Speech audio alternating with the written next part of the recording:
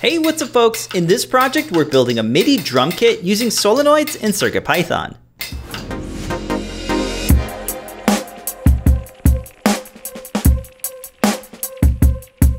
This uses an Adafruit Feather M4 and a ULN 2803 Darlington driver to power 12-volt solenoids.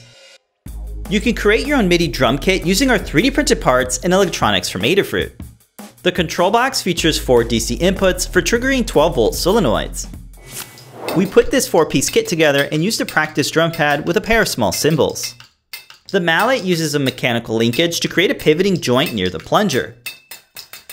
To create a kick drum, we mounted a solenoid to a piece of 2020 extrusion. The feather and solenoid driver are housed in a snap-fit case with a removable top cover. The design is pretty modular and it can be adapted to different surfaces, so you can customize this to create your own kit.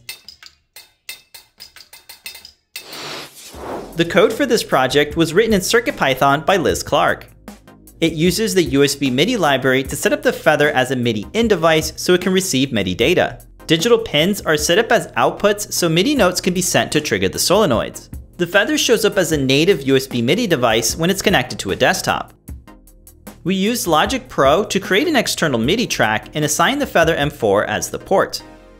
This way we can play back MIDI notes and do some live keyboard playing.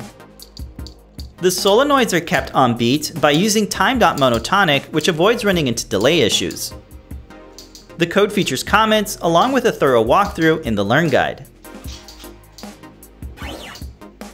The CAD assembly uses various hardware and features joints to simulate the motion of the linkage. The source is available to download so folks can remix it and use it in their builds.